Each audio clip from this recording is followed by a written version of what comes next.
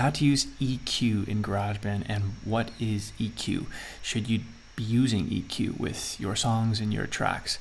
I'm going to show you how to do that right now, specifically with GarageBand.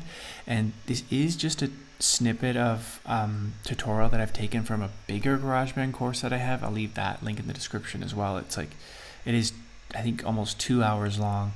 It's fully free and kind of a start to finish course on everything you need to know for the super beginner of GarageBand. But that's why I just took this out. If you're just looking for to know the popular question, how to use EQ with GarageBand, I'll get into that right now. And we can cut or increase or decrease different frequencies within your track. So let's do this as an example to walk through.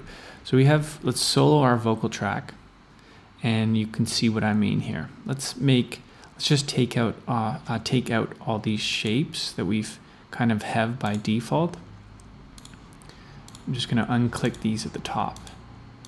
So we're going to have an empty EQ pan. If we take our vocal track here and I click on Analyzer, that's going to show me where the audio signal is actually happening in real time with my voice.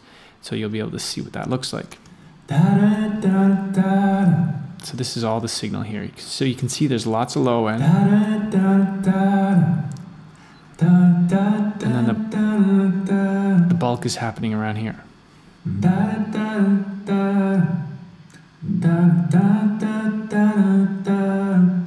So typically in a vocal, you want to take out some of the low end. So I can click on this low end band here, and I can drag this across.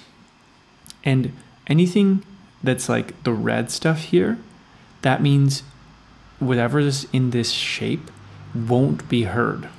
So if I play my voice, if I play the track now, you won't hear anything other than what comes out in this section, and that won't be much at all. It will sound very thin, for example.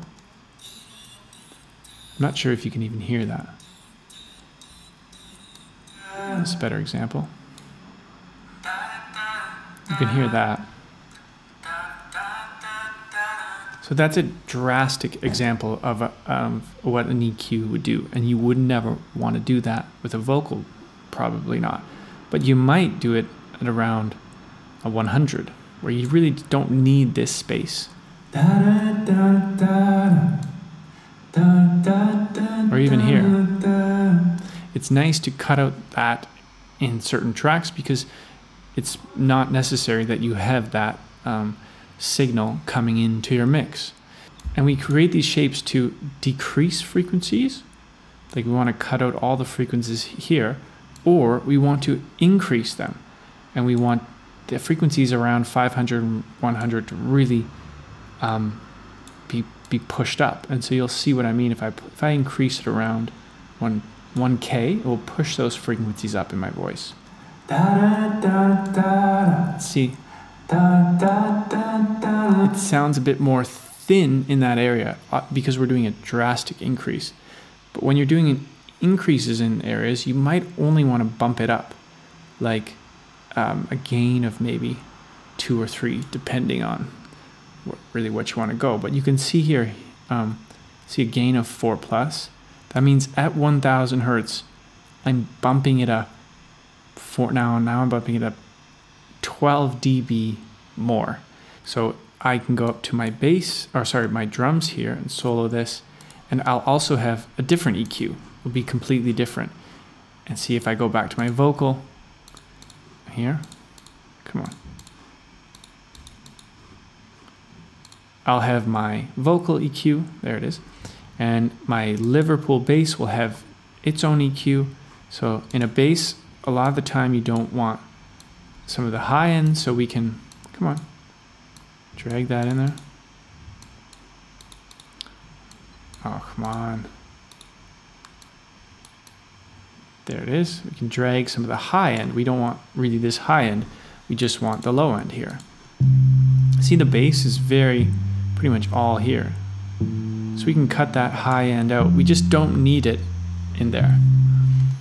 And the Dream synth pad will also have its own EQ. You can see frequencies really happen around. And since we have a bass guitar, we can cut some of those low ends because we don't need them because we're covering with the bass.